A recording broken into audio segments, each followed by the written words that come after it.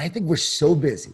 We're so stressed that we're not taking the time for stillness. So we're not able to connect to any source of energy that will give us power, wisdom, and strength. Wow. Wow. This is why I do the show. Welcome back to Max Out, everybody. My guest today is a very unique man. He has an ability to communicate on a multitude of topics that I think are relevant for this time with most of you and what you're going through in your lives. And so he's an expert on leadership. I find his conversations about faith fascinating, belief, being positive. I find his conversations about leadership the best I've heard. So he's really an expert, and I think in multiple areas, but has just a very unique gift to communicate his thoughts. And so today's going to be remarkable for all of you. Already know that in advance. So Jon Gordon, welcome to the program. Ed, thanks for having me. I think the world of you. I love your work, and I just think you're amazing. Brother, I got to say one thing I didn't say in the intro, just because we'll talk about it later. This man's author, I think it's 23 books. It's probably more than that now, and they're so good. I think, I was telling you as we were starting that I'm very familiar with your work. I've read a lot of your books. I love The Energy Bus, The Garden. I love your new book, Relationship Grit. We can cover all of this stuff. But what fascinated me about you, I was doing research, because you're this super positive dude. People think I am too. And privately, people that know me very well know that doesn't come natural to me. I'm sort of a natural, I don't know if it's a natural, but like I could very easily gravitate to be a very pessimistic person. I have to work on being positive. It's sort of a muscle I built. And I've heard you said the same about you. Is that really true? A guy writes all this stuff about being positive? It is true. It's ironic that I do this work because I am not naturally positive. I grew up in Long Island, New York, in a Jewish Italian family. A lot of food, a lot of guilt, a lot of wine, a lot of whining. And so my mom was Jewish. Dad was an Italian New York City police officer, undercover narcotics. And so he was a badass and a loving guy, but just probably one of the most negative people on the planet. You'd get up in the morning, hey, good morning, Dad. He'd say, what's so good about it? And so I think, and his son turns out to be you. Yeah. So growing up in that family, right, you grow up with more of a negative mindset and not a lot of positivity. So I think naturally, I just naturally have always gone towards the negative, and I've had to work really hard at being positive. But it's actually led me to do this work because I want to be more positive. My wife threatened to leave me, years ago. I was 31 years old. Life was falling apart. And she said, if you don't change, like, we're over. I am sick of this. I'm not going to deal with your negativity anymore. You're ruining our marriage. You're ruining our life. Like, that's it. And so she gave me that ultimatum. She brought the hammer down. And that really began the journey of saying, okay, I got to work at changing this. That's bizarre. It's amazing to me because it's really what you're known for. Kind of I am too. I think it gives people hope because, I'd go to events, even personal development events. Everyone's jumping up and down, and I'm like, this is just not me, and over time I think a lot of people that listen to personal development are like, I don't know if I'm like all these people. Maybe they're just different than me. We're not different than you. We've built some skills up. We've had some breakthroughs in our thinking. For both you and I, our faith is central in that. Is there something specific you started to do? Like, could you, like, I've read about there's these 5 Ds you teach. It's sort of interconnected to this. Give us some tactical, some granular stuff maybe on this topic. Well, what happened to me years ago was I actually started to take a walk of gratitude. So every day I would take a thank you walk. A walk. I read that you can't be stressed and thankful at the same time. So right after my wife almost left me, I started taking these walks every day. It was like a 10-minute walk, then a 20-minute walk, and ultimately an hour walk. And so I would just say what I'm thankful for.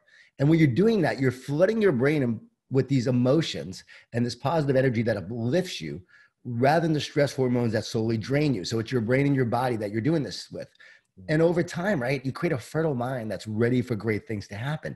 Do it one day, it's not going to do a whole lot, but do it for a week, right? Think about your mind like a garden. And so you do it for a week. You weed the negative, you feed the positive. A month, the garden starts to look pretty good. Do it for a year. Wow. It starts to look amazing. And now for me, it's been over 15 years that I've been doing this. And so gratitude has been the number one thing. Now those walks turned into walks of prayer. They turned into walks of faith where I started to just pray, surrender, trust. It's on those walks. The ideas for these books came to me, and through me, I started to write these books, right? So it really changed my life, just taking that time every day for those walks. Now, I also believe you got to feed the positive on a daily basis. And The best advice I've ever heard is from Dr. James Gills, the only person on the planet to complete 6 double Ironman triathlons. That's a double Ironman, which means you do an Ironman, a day later do another one. And the last time he did, he was 59 years old. So he was asked how he did it. He said this: I've learned to talk to myself instead of listen to myself. Ooh. He said, if I listen, I hear all the fear, all the negativity, all the doubt, all the reasons why I can't finish this race. But if I talk to myself, I could feed myself with the words and the encouragement that I need to keep on moving forward. Now, he would memorize and recite scripture. That's what fueled him. But I tell people all the time, like, if you're not a believer, you can still share encouraging words for yourself and to yourself that allows you to move forward instead of listening to all the negative thoughts. And and I know those negative thoughts are lies, right? They're not something we would choose for ourselves. Negative thoughts do not come from you. When I work with professional athletes, I ask them all the time, hey, do your negative thoughts come from you? And they say, yeah. I said, really? Who would ever choose to have a negative thought? Yeah. Do you ever choose a negative thought? And they go, no, I wouldn't. Mm-hmm. And so if you wouldn't choose it, where's it coming from? And so then you can teach them that's coming from consciousness. It comes from a spiritual place. It's a spiritual battle. And those thoughts, just like when we're dreaming or having a nightmare, we're not choosing those thoughts. When you're driving your car and a thought pops in your head, you didn't choose that thought. But when those negative thoughts come in, you do not have to listen to them. Don't believe the lies. What you want to do is speak truth to the lies. And that's what I've done over the years. That, like, literally, that truth changed my life. Speaking truth. Not listening to the negative thoughts, not allowing those thoughts to condemn me, to hold me back, not allowing those thoughts to keep me from being who God has called me to be. And in doing that, you walk in that truth, you walk in that power, and that changes everything. Boy, I want to unpack that. That's one of those things. Sometimes on the show lately, I've had this tendency of to be, okay, go rewind, like go listen to that again. That's a double listener one. A couple of things you said there, I just want to kind of confirm and tell you that. One, I've always said, you don't have to believe everything you think. Everything you're thinking is true. The second thing is when you're on these walks and you're beginning to take control of what you're looking for, it's part of your brain is, and I know you know this, but I'm just sharing this with the audience, called the reticular activating system, which is, it's the filter of your life. It's what you see things through. So if you were growing up in a pessimistic environment where the negatives are, you've been programmed to see, hear, feel, think things that are negative. When you begin to take control of these thoughts, these words you say, you're literally reprogramming the filter for your life. It's a very real thing. It's changing the matrix of your life. And God gave you that reticular activating system, so it's connected to your spirituality. The third thing I just want to tell you, brother, it's so awesome, is talk. One thing I've never shared on the show, but I talk to myself. I mean, like out loud, like a crazy person. When you were a little boy or a little girl, most of you talk to yourself a lot. Like if I walked in your bedroom and you were alone, this, you're all nodding. You were talking to yourself. There's power in that. Children understand that. There's a spiritual connection to the spoken word. It's a prayer. To this day, I still do it. I got to tell you this really quick, and I'll go to my next question, but it just happened. And I do this a lot. I mean, like a little boy, I talk to myself still like a crazy person. I'll even interview myself. I know that sounds nuts, but I take control of my words. I'm at a gas station about 3 weeks ago. I'm pumping gas, and I went into my little thing where I'm talking to me. There's this guy that pulls up in a car, and he's staring at me. I'm not paying any attention. I'm still talking to myself. And the guy that walks by me, looks at me, goes, Ed? I'm in the middle of talking to myself. Literally like a delusional person, he's thinking. And it was a good friend of mine from college. We hadn't seen each other in 25 years. He's like, I'm so proud of what you're doing. How you doing, brother? I'm like, this dude just literally caught me with the proverbial pants down of talking to myself. But I don't give a crap. It works. And so I want to acknowledge what Jon said there. You've written so many books on so many things, but I guess I want to ask you, in the thinking realm, but as it connects to leadership, you mentioned a minute ago, Jon speaks to all kinds, Dabo Swinney, Clemson football, who I think, he and Saban arguably are the two greatest, Urban Meyer, my good friend, if he's listening to this, you're there too, Urban, but you're not active. So Dabo Swinney is arguably the greatest college football coach in the world, one of the two. You worked with the Niners, you've worked with all kinds of different professional sports teams. What is something about a guy like Dabo Swinney or these elite coaches? What do they do in their environment that's different that you see as a leader? It's the way they build their culture, and it's the way that they lead. I mean, you cannot separate the leader from the culture. It's the leader that drives the culture. So who stirs the pot determines what is in the pot. And it's the love that he puts into it. It's the energy, it's the passion, it's the drive, it's the quest for excellence. that leads that program and that creates success. Like Dabo is incredible. One of the greatest leaders I've ever been around, not just a football coach, but a leader. And he leads with such optimism and belief and faith. When he got that job, he literally brought in 2 signs to his meeting. One was believe, and the other one was I can't, with the T crossed out. He knew that Clemson always had talent, but they didn't have belief. And so he was able to instill that belief in his program. And after every practice, he gives a speech to his team. It's like a brainwashing session where every day he's like, we're the best. We're going to do this. And he's always instilling belief in his team. So leadership is a transfer of belief. And so every day he's transferring his belief to his team. And then you can see how they start to believe over time. It's incredible. Now, he also leads with love and accountability. Like that's essential. The greatest leaders lead with both love and accountability, the combination of the two. Too much accountability, not enough love. You're always driving, you're always pushing, and a lot of leaders do that. And eventually you will burn your team out and they will tune you out. And so you have to make sure that you are leading with love first. They have to know you care about them. You're encouraging them. You believe in them. You're supporting them. But then you hold them accountable to the standards, to the culture, to the quality of what you expect this program to be and this culture to be about. And so it's the combination of the two. Again, too much love. You're a wonderful family. Everyone gets along, but you're not allowing them or causing them to be great. You're actually holding them back if you have too much love, not enough accountability. Because if you really love someone, you won't let them settle for anything but their best. So great coaches are always relentlessly focusing on the culture with their principles, their standards, and they're constantly loving their players, investing in them, and also holding them accountable to what they expect and the standards of the program. Do you think in his case that, and in other leaders' cases, he's bold about his faith with, I assume, his team too, because he does this publicly. And I wonder if you just speak to that for a minute. I'm a real believer that people want to know what you stand for. And they don't even have to necessarily agree with what you stand for, but they want you to be a definable person, because I think it creates trust that they at least know who you are. Am I right? Outside looking, it looks to me like he's bold about his faith with his team and they know what he stands for. He's very bold, and they do know what he stands for. And he does lead with his faith.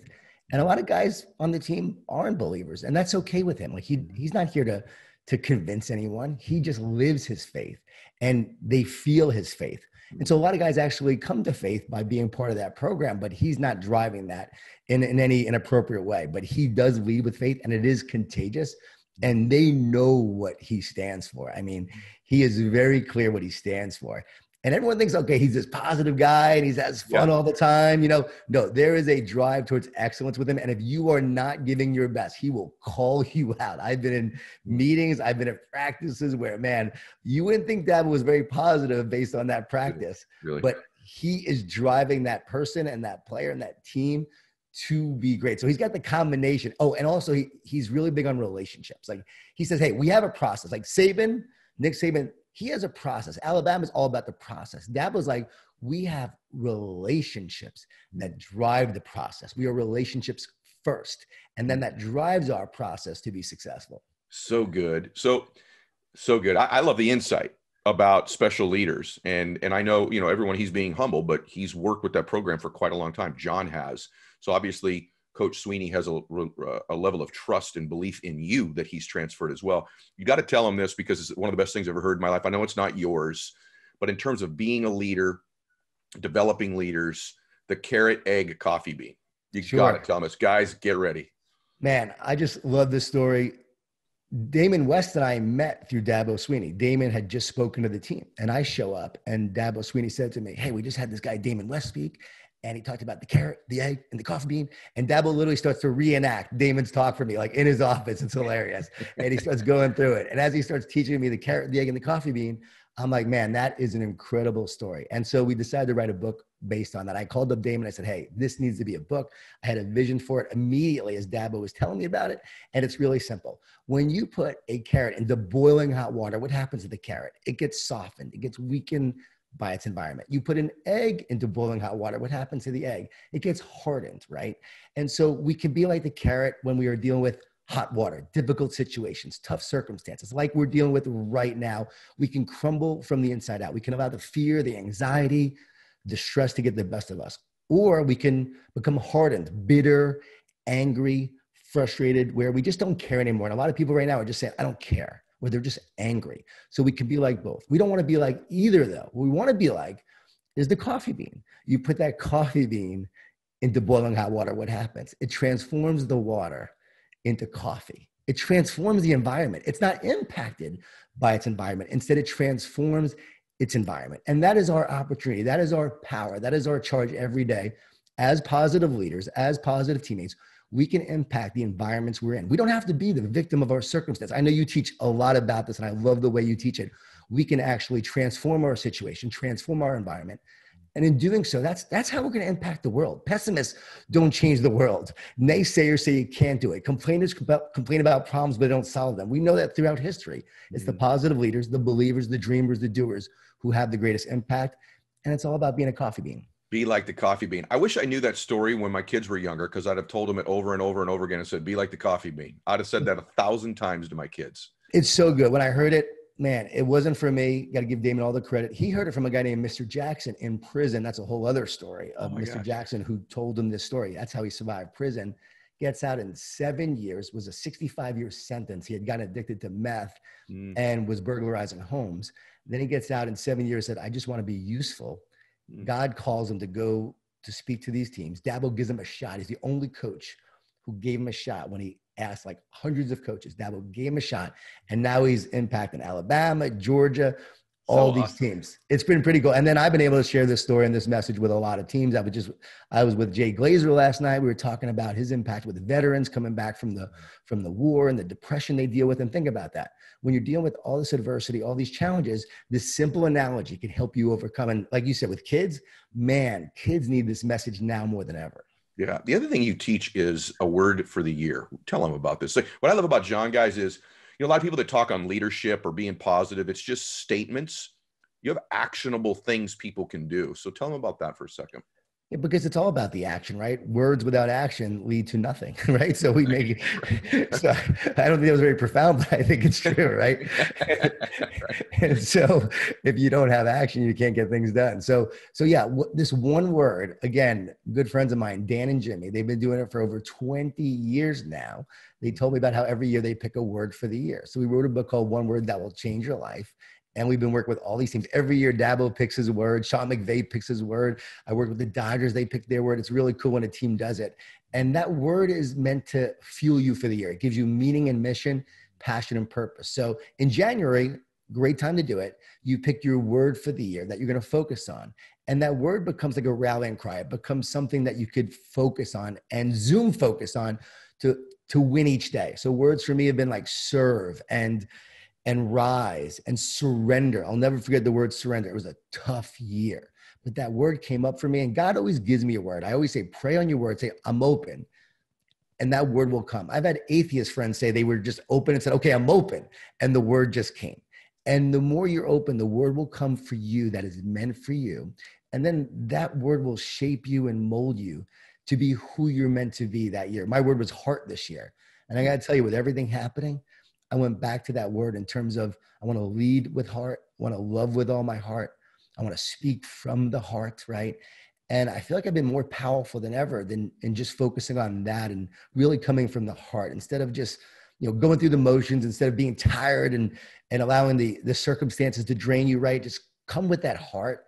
And it's been an incredible year in terms of all the adversity we're facing, but the heart has taken me through it. How have you done with that? I'm just curious. I mean, everybody, just so you know, Jon has businesses, but he's a speaker, right? And so, right. Oh yeah. I mean, this has been a difficult time.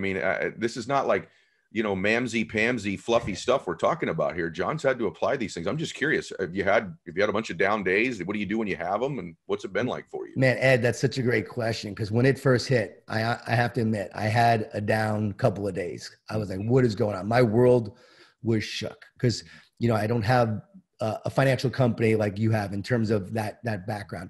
I really have put everything into my writing and speaking. I sold my businesses to focus 100% on this. So we were doing a lot of consulting and training and speaking, and everything just sort of dried up. And so I was talking to a Navy SEAL named Chad Wright, former Navy SEAL. I don't know if you know Chad, but we were talking and he said, a lot of guys don't make it through Hell Week, and they don't make it through Hell Week to be a Navy SEAL because they're longing for it to be over. They're dreaming for it to end. He said, the ones who make it just want to make it to breakfast.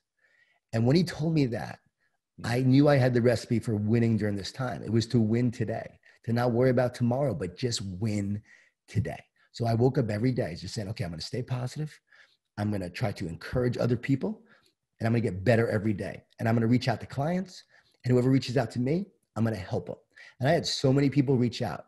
I reached out to various clients. I spoke to the Timberwolves and various teams and coaches and Fortune 500 companies and had these incredible conversations with the leaders.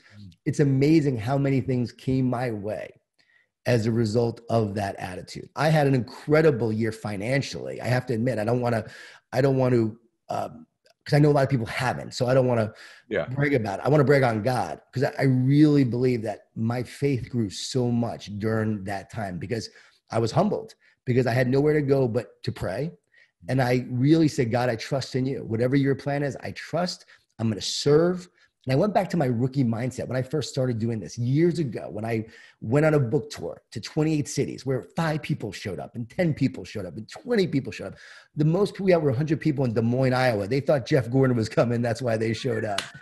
And that's not a joke. That is a true story. They think they're getting a NASCAR driver and you show up. I love it. Yeah. And I came home, and it wasn't a great tour. And it was my beginning, right? Energy Bus had just come out. It took 5 years for the Energy Bus to be a bestseller.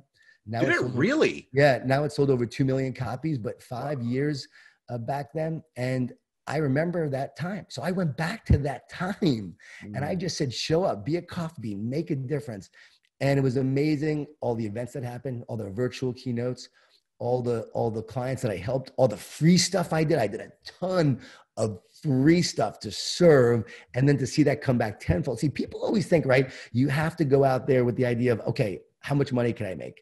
And yes, we're here to make money, because you have to make profit to be able to have an existing business, to have a growing business, to help others, right? But I have found that if you love, serve, and care, if you truly love, serve, and care, your business will exponentially grow. And I was returned to that rookie mindset where that was my focus, a lot of trust, a lot of prayer. And my faith grew so deep during that time where I truly relied on God for what was going on. And it's amazing what happened. So I'm going to write about more about it, because there's so much more to share. I don't want to share it because of what people are going through, but there's so many more things that happened where I just saw it wasn't me. I just saw that it was an incredible miracle of all the things that happened. Yeah, we both have that. Thank you for sharing that. We both have that in common, where we're both very aware of how average ordinary we are and how great God has been to both of us. Amen. We're gonna get to your faith in a minute, but before that, David Nurse has been on my show, our mutual friend. I want to go back to that beginning, because you touched on the topic. He's like, you got to ask him about being an international speaker in the very beginning, because this is awesome for people that are startup entrepreneurs, or that want to change their identity or change their life. This is just awesome right here. Remember, context, guys. Spoken in front of millions of people, sought after by professional sports teams in all different sports, 23 some odd books, millions of books sold, made tons of money doing this, impacted all these people. He was an international speaker. I was cracking up when I heard this. Yeah. So we went from all these cities, 28 cities. And so Daniel Decker, who I'm sure you know Daniel basically was calling all these different cities and radio stations. Hey, Jon Gordon's coming. Yeah, he's internationally known. He's internationally known. I had one friend in London, and the Energy Bus had become a huge hit in South Korea. Not North Korea, but South Korea was like this big hit. Not in the US, but for some reason in South Korea it became a hit. So we were saying internationally known. My publisher was calling me the David Hasselhoff of Korea, because no one was reading my book in the US, but I was huge in South Korea. Oh, hadn't you only been out of the country like on a 1-week vacation or something like that at that time? Yeah, I never even went to South Korea. I can't explain why it took off. But so we were saying internationally known, and everywhere we went, they would interview me. Hey, Jon Gordon's here. He's internationally known. And so that was the beginning tour that we went on. And, you look back on that, you're right. And it's like, hey, you got to believe it. I'm not a big believer in fake it till you make it. I'm a big believer in believe it because you belong. Believe it because what you believe determines what you create. And so I was believing it. Yeah, I think I'm not kidding you. I may have torn ab right there. At least I pulled it for sure. Laughing. I don't believe in fake it till you make it either. But what I do believe in is creating a frame for yourself that's new. a new frame that you live in, a new character that you're going to be. And as long as you're authentic and have those standards and there's congruency, guess what? He's become an international speaker. He's become an internationally well-known author. So it's very, very true. Well, we've been kind of building up to this, and it's one of the things I've been fascinated to ask you personally too. So as I understand the story, you've said openly, hey, I wasn't that great of a husband for many, many years, or at least for a few years, I guess. And your wife gives you this ultimatum, but we wouldn't be doing a Jon Gordon interview if we weren't talking about faith and how that's impacted your life and changed your life. So how did you come to your faith? And in general, to begin with, what does it mean to you? Yeah, it's everything to me. And while I work with all these companies and sports teams, and I'm not always actively talking about my faith at events and things like that, it is what drives me. And it's the cornerstone of my life. It's my foundation, because for years I didn't have faith.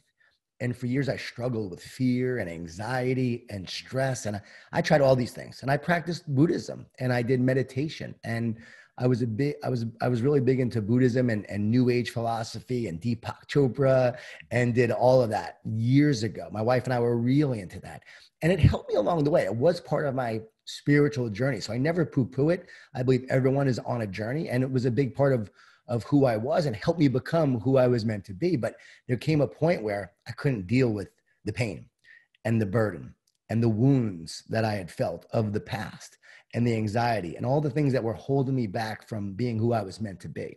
And then Daniel Decker gave me a sermon from Erwin McManus that really spoke to me. I know you had Erwin on your podcast, and Erwin didn't even know him, but his message, the way he spoke about Jesus, really spoke to me. And for the first time, I heard the voice of Jesus. For the first time, it spoke to my heart. Now, I had always grown up, again, Jewish. Mom is Jewish, and Jesus was Jewish, but he was a prophet.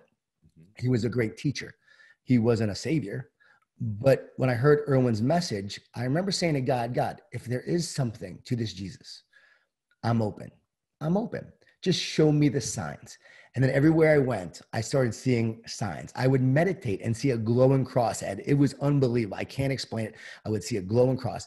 And I'm driving down to Orlando. And as I'm driving, looking to the left, I heard this audible. It said, look. And I turned to the right, and there's a huge sign that said, Jesus is the answer.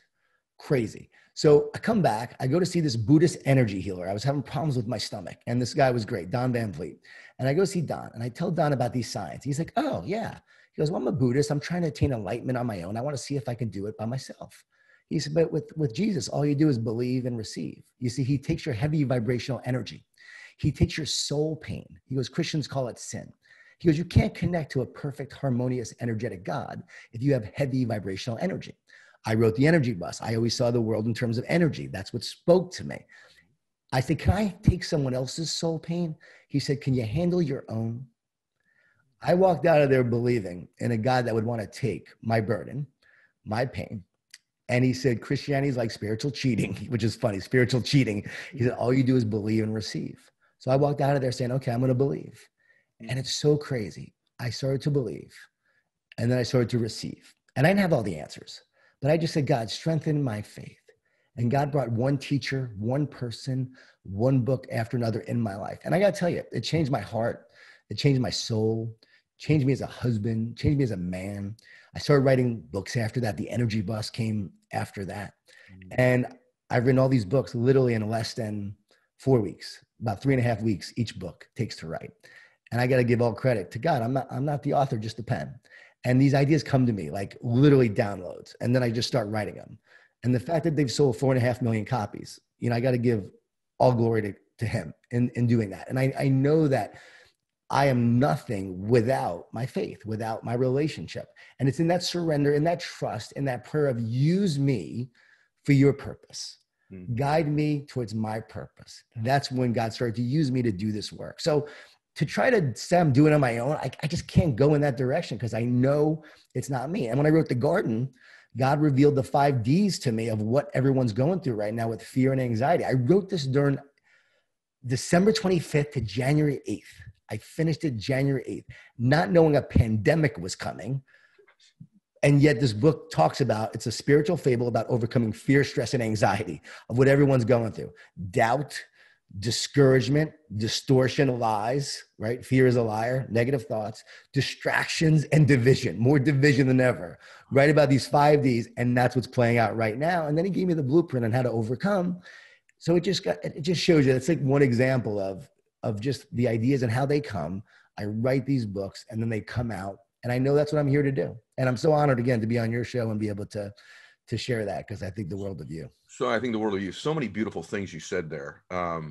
So much. It's interesting that we're very similar. That I think sometimes people think, well, if you're a Christian, you don't really believe in energy transfer, or there can't be an energy field. I actually happen to believe there is a field. I just happen to believe that it was created by a power bigger than that, my Lord and Savior, right? So I plug into energy all the time. I believe in vibrational frequency. I know about that. When I'm around high energy people, I feel it. When I'm around low energy people, I don't. So I believe all of that. Just in my own life, I'm aware of my own limitations. And there's just no way a guy as average and ordinary as me would have had the abundance that I've had in my life. It was just left up to me. And the more I find that I surrender all the pressure, the greatest thing about faith oftentimes is it takes the pressure off me. It's not all me. It's not all up to me. My great partner is my Lord. That's my partner. That's who's got my back more than any human being. And I've got human beings that do as well. So there's so many things you said in there. Amazing that you write these books in 3 or 4 weeks, and triple, quadruple amazing that you write the garden right before this pandemic's coming with the 5Ds. You said there was a blueprint. I'm just curious if you'd share with us another element of the blueprint to overcome the 5Ds. Yeah, I'd love to. And first, I just want to share that when I called Erwin McManus, when I was coming to faith, and I started to ask him questions because I heard his sermon, I reached out to him. He actually shared my letter on his podcast sermon, which he was doing way back when. Wow. We're talking over 15 years now, probably. And we had this great conversation. I said, but what about all the hypocrites? What about all the Christians in the church and all that they do and the Catholic Church? And he said, Jon, don't let Christians keep you from Christ. Wow. And he said, just start learning about Jesus. And the more I learned about Jesus and just went right to his message and who he was, I saw a guy who taught about love and forgiveness and oneness. And I realized how it all actually connects with energy. Like everything is connected. You talked about the energy field. Oh, it's a field. We are living in a big, giant, energetic, magnetic field. And yet there's the soul, which is eternal. We're living in a temporary space-time reality. So I could combine science. I've done all the research. I've studied all the physics and the quantum physics. I'm into all of that. And I see how it all connects. One day I'm going to write a book called Einstein, Jesus, and the Energy of Everything. Oh, I would love it. Yeah, because it's really, I see how it all connects. I'll write the foreword. That's my jam right there, brother. That would be epic. But the 5Ds for what we're going through right now is, instead of doubt, the answer is trust. And it's just radical trust, surrender and trust to the Creator. And I think a lot of times people try to be perfect like God because they don't trust in God. And there's so much fear because they don't have trust. And right now, the enemy is lying to us with so much fear. Why? Because if we don't trust in God, we will believe in the fear and the lies. So the goal is to actually get us to doubt and not trust. Because once you doubt, you're now off balance. You lose your foundation. You don't have the trust, and you start to believe the lies of the enemy. And you can see how people are believing the lies, that the worst is ahead, that our future is hopeless, that they're not going to make it through this. And we have so many people that are literally giving up. And so it's the doubt that leads to the distortion, and the distortion leads to the doubt. So they play into each other. And the distortion are the lies and the fear that creates the doubt. And it also creates the discouragement. So negative thoughts create discouragement. Why? Because spiritually, right? Spiritually, when we're dealing with these negative forces, the enemy knows that he can't beat you himself. So what does he do? He gets you to be yourself. We don't give up because it's hard. We give up because we get discouraged. So the answer there is what you do every day. It's what I'm all about. It's encouragement, right? The word encourage means to put courage into. So we need to put courage into others. We need to put courage into ourselves. We need to speak to ourselves like Dr. James Gills did, with words of encouragement to keep going, to keep moving forward. And I know that's what you do for so many people. So encouragement is everything. Truly, Kathy said, how do you know if a man or a woman needs encouragement? If they're breathing, right? And then Zig Ziglar, right? One of the guys who was the pioneer in our field, Zig was told, hey, motivation doesn't last. And he would say, neither does bathing. It's why you have to do it every day. That's right. And so encouragement is everything. And then the real key here is distractions. That's the fourth D, distractions. So we have doubt as the first D. We have distortion as the second D. We have discouragement as the third D. The fourth D is distractions. Distractions are the enemy of greatness. And so you have to understand that all the distractions with the social media, with the negative news, it's all the political fighting. It's all distractions keeping us from being who we're meant to be and being who we're meant to be for each other. And so what did Jesus talk about? Love your neighbor, love one another. It's that, let's just love. Let's focus on that. Everything else is a distraction. We are meant to love and invest and focus on relationships. And if we did that, that's how we build greatness. Working with great teams like I do, that's what I do. I help them communicate, connect, commit, and care. 4 C's: communicate, connect, commit, and care. So we overcome the 5 D's with the 4 C's: communicate, connect, commit, and care. To build greater commitment, you have to have great connection. And if you invest in the relationship, you will build great commitment to build a great team. And we need to be one team as a society right now. And clearly we're not. And that's why we're having so many problems. And then that 50 of division, that's what happens. When you distract, you distort, you create doubt. What happens is you now have division, or there's divide. And so the enemy wants to divide you, keep you separate. And right now there's a lot of division amongst ourselves, but there's personal division where we actually feel separate from ourselves. And I believe from our creator. The word anxious literally means divided at its Greek root word. Think about that. It means divided when you're anxious. So think about it. You feel anxious.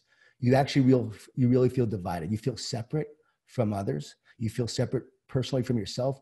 And you feel separate spiritually from God. And so the answer there is unity.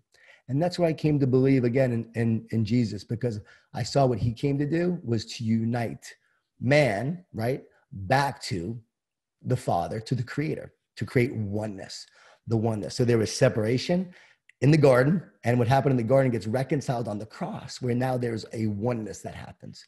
And so that's where my faith was. Again, I come to faith. This book comes to me, and then I see how the 5 Ds are playing out, but then I also see the answer on what we need to do to keep moving forward. And again, if you're not a believer, okay, then just focus on unity with yourself. If it's through meditation, through yoga, through your relationships and love for others, then just focus on the unity, and the division and the anxiousness will go away. Wow. This is why I do the show. You know, I just hope everybody's sharing this. You know, what a shame it would be to just keep this show to yourself today. I always say to people that aren't believers too, is like, well, worst case, what if you just lived a little bit more like Jesus, right? Like just start there. It's not going to hurt, right? And you might be surprised if the Holy Spirit starts showing up. But one of the things, we're talking about Buddhism earlier. Yeah. I just love this man. I love you, brother. And so I was preparing. It's like I'm yelling at the screen last night as I'm doing my last minute preparation, like in excitement, because one of the things that, you know, I do meditate. And for me, there's a distinction between prayer and meditation. Those are somewhat different for me. And I do both. Meditation for me is more just completely emptying my mind, whereas my prayer is more of a personal connection with God. But I do both. And one of the things that Buddhism does teach that I know that you're a big believer in, and I just would like you to share this, because the way you articulate the power of being still is huge for people. And I think it's something, frankly, in Christian faith that isn't talked enough about, is stillness. And so this is huge right here, everybody. Yeah, I love that. I actually years ago created an audio program called Silent Energy. So yeah, before I was a believer, when I was really into meditation and Buddhism, Silent Energy. And the idea was that when we are still, we connect to the energy field, we connect to consciousness, we connect to everythingness. Now, where Buddhism believes that you connect to nothingness, I actually believe you're connected to everythingness. And that's where all the wisdom and the ideas and the spirit just starts moving through you when you are meditating. And actually, Scott M. Peck, who wrote The Road Less Traveled, was actually a Buddhist. And in his meditations is where Jesus started to come in. That's and right. That's right. And, you know, again, people might think it's crazy, but I'm just telling you it happened. Like, I can't believe I believe what I believe. Trust me. I know exactly what you mean. Like, trust me, like, I'm not, like, I am really grounded. So I'm not, and I am a person of love and faith, and I don't judge anybody for their faith. So, but for me, it's during my meditations when God showed up, like, okay, you're going to be silent. Good. I got you silent. And now I can come in and start speaking to you. And I think we're so busy. We're so stressed that we're not taking the time for stillness. So we're not able to connect to any source of energy that will give us power, wisdom, and strength. And the more we're connected. Now, people talk about the universe a lot. And I love when people say, you know, the universe gave me this, the universe told me this. The universe means one song. Songs don't happen by accident. There's a creator of the one song.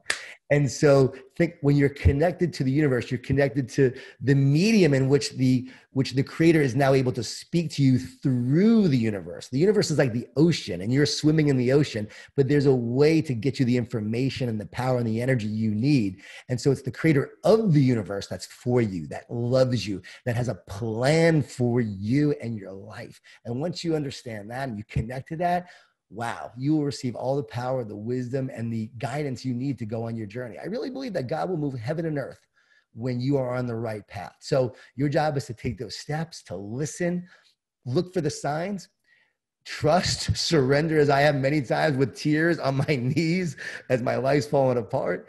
And from that moment, you recognize that there's a greater force than you. There's a greater power that is here to help you and carry you. And for me, that's what I think people need to seek more of, to realize, as you said, they can't do it alone. And once you come to the end of yourself, you come to the strength and the power that wants to take you and carry you even further than you would on your own. It's amazing that you use the word carry. Just, brother, I love you.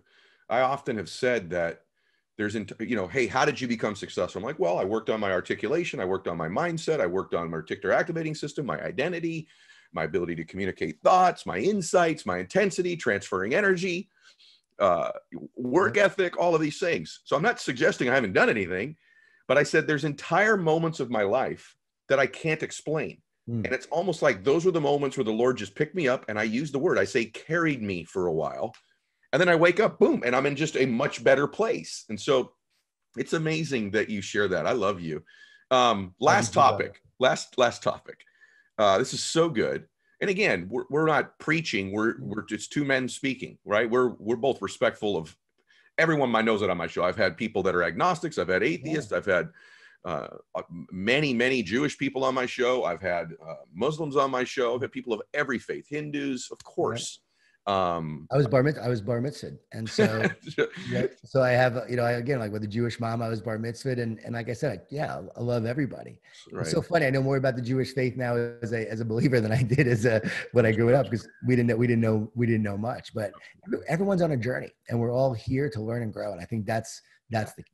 And by the way, if you're listening to this, today's part of that journey. Yeah. This is your journey. Last thing is relationships. So you got a new book out called Relationship Grit. Grit's an interesting word as applying to relationships. I hadn't thought of it that way before. And I got to say, you know, one of the things that's come through this time, this last, whatever it is, 8-9 months as this is being recorded, obviously more and more depression, more and more suicide, but a lot of relationship stress, divorce, breakups, separations, more than I've ever seen in my life. And so what is relationship grit? And give us just a little bit, because you shared that you needed to do this in your relationship as well. So give us some insight into what that means. That's another key, is that we wrote this book before the pandemic as well. And yet it came out now during this time. And so my wife and I wanted to write a book to help couples stay together. I was talking to Angela Duckworth, who was basically the foremost researcher on grit.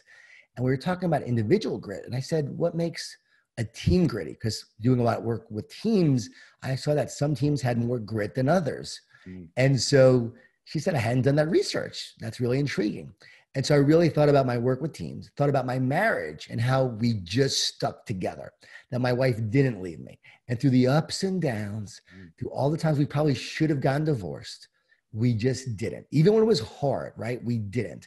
And by staying together, we now have more intimacy, more love, more joy. We have the best relationship now than we've ever had, 23 years later. And so my wife's a character, but she's awesome. She's Irish Catholic, you know, she doubles up on the fighting when she doesn't drink. And so we just have this great, like she goes from 0 to 60 in like 2 seconds. Right. And yet she's real, authentic, and she's able to share, you know, her story. And so we wrote this book to help couples stick together, sharing a lot of tips. And GRIT stands for, again, it goes back to God, because when we first met, we were both very spiritual people, and we were just talking about God all the time, not from a religion standpoint, but just we felt like God brought us together. There was a destiny, and we were meant to be together. And I just opened up a bar in Buckhead. I was 24 years old, had bought this bar, found some investors, and she's walking down the street. And I saw it. It was love at first sight. For her, it took a few years, but for me, like, I just loved her. And literally a week later, because she didn't come to this party I invited her to, I never thought I'd see her again. A week later, at the Best of Atlanta charity event, there she was. I'm like, there she is, across the room. Ran over to her, started talking to her. Anyway, so she finally agreed to go out with me, and then we've been together since. And so we talked about how God brought us together. So God is the first part of the framework. The second part is resolve. You have to resolve to stay together. No, it's going to be hard. You can't leave when it gets hard. Too many couples just give up, right? Because of the discouragement, because of the division. The D's actually affect your relationship too. We already talked about those. So you have to resolve. Then there's an invest part. Can't be a consumer in your relationship. Now you have to make sure you're investing in each other during this time. And that's what I had to learn. You know, I was not a great husband because I was honestly focused too much on myself. And over the years, I really learned to serve my wife, to serve my family. And the more my motto became, the more I love my wife, the more I love my life. Not happy wife, happy life, but the more I love her, the more I'm here to serve her. And it's about making her happy, investing in her, investing in our relationship, not focusing on me. It's amazing how that comes back to you. Now, people always say, yeah, but I'm doing that, I'm not getting anything back. You're not doing it for anything in return. You're doing it because your job is to love your wife, to love your spouse. And over time, you watch, it will come back. Commitment recognizes commitment. And over time, you'll get that commitment back. So it's about investing. And then that T part is you got to do it together. If one person in the relationship is committed, it's not going to work. You both have to make the agreement that you're going to do it together, and you have to invest in together. Now, my wife says, you know, at some point, you know, you're going to have more investment than your spouse. Like, you're going to invest more than the other. Sure. And it's going to flip-flop over time, right? But the idea is that over time, you're both making sure that you're doing it together, investing, and making sure that you have to work on this marriage. Like, during this time, there's a lot of fear. There's a lot of stress. And a lot of times that fear and stress is actually what causes us to divide, because it brings up our inadequacies. It brings up our insecurities. We have a fear that we can't provide, that we're not going to be found attractive by our spouse. As a man, when I lost my job during the .com crash and everything was falling apart, I was worried my wife was going to leave me, cheat on me. I was very insecure. And as a result, what did I do? I acted out. I was negative. I actually then became a jerk because I was actually insecure. And so it's really about being vulnerable, talking to each other about your challenges, talking to each other about your fears. And in that vulnerability, you will then find an authentic strength and grow together. I just want to acknowledge you. You're making a huge difference in the world. And I knew that through our friends. I've known that through your books. But now that I'm in your presence, you're a remarkable man. God is using you in amazing ways. I mean it. I mean, I'm taken aback by how profound your information is. I said in the beginning to everybody that he has a unique and amazing ability to articulate his thoughts, and you guys just experienced it. I mean, it's just unbelievable. I feel like we could go to almost any topic. We could go 3 more hours and you would have something valuable to say, which makes me want to have you back on the show. Man. So and that to hear you say that, I mean, it just brings me almost to tears, goosebumps. Because again, I think the world of you, your faith, wow, just like, because I know that we were meant to have this conversation, and it's always in God's time, right? Like, yes. I've watched you from afar, and I'm like, why aren't we friends? Like, we would really be friends. Like, I saw you, and I'm like, Ed and I think we'd be friends if we really got to know each other, and we weren't friends. I'm like, I really would love to be friends with this guy. Well, we definitely are now, and it's amazing also that God's connected us through so many mutual friends as well, other men that we both love very much. And so This is the beginning of a great chapter and a great friendship. And I want to thank you for today. And everybody, I want you to go follow Jon. We'll put it up on the screen on Instagram. Is that probably the first place they should go, or where do you want them to go get you? Instagram or Twitter at Jon Gordon 11. Yeah, okay, and that's Jon, guys. Jon. Make sure you do that. And then in my case, everybody share the show. Share this. Let's keep growing. It's fastest growing show in the world. And also remember this, every day on Instagram, I run the Max Out 2-minute drill. I want to engage with you. So I post every day, same time, 7:30 Pacific time. If you make a comment on that post within the first couple minutes, so I have your notifications on, I pick a winner every day. I'll tell you what the winners get in a minute. If you miss that, just make a comment on every post I make at any time of day. And the more you reply to people's comments, it increases your chance to coaching calls. You meet my guests, you fly on the plane with me, you go to my speaking engagements, Max Out gear, my book, all kinds of cool stuff. So connect with me there, and God bless you. Can I ask you a question? I want people to hear. Can I ask you a question? Yeah, sure. As you're saying that, I'm just so struck of your discipline, like to do that every day, the way you do it. So I know you're a person of faith, but I also know you're a person of discipline and great habits. So like, what drives you to have this incredible like discipline and these habits for what you do? I love that you asked that. I would say that it's my, this is my home, like it is for you. I really am. Later in life, Jon, I found how much I love, even more than I knew, serving people. So I find that it's not work. It's not a grind. It does not deplete my energy to do this. There are other things I do that take my energy from me because they're things that I must do. This is something that I'm called to do. And so I think when you're in the midst of your calling, it's, you know, I watch different people even right now and even in politics, they just can go because it's part of their calling. And so I think it's that. And I also have been so blessed with so many mentors. God's been so good to me. I've really deeply committed myself to spending the second half of my life serving and helping other people, because I didn't get here alone. I got here with God, number one, and great people like yourself surrounding me and believing in me and teaching me. And so that's why I do it, to answer your question. Man, that's awesome. That's epic. All right, guys. God bless you. Max out. Hey guys, thanks for sticking around. If you'd like more, click the videos right here. They're exactly what you need to see next. And if you're new here, hit subscribe and become a part of the Max Out community. And tell me what you think about the videos in the comments below. I read all of them every week, and I select winners that get all kinds of prizes, gear, coaching calls with me. Make a comment.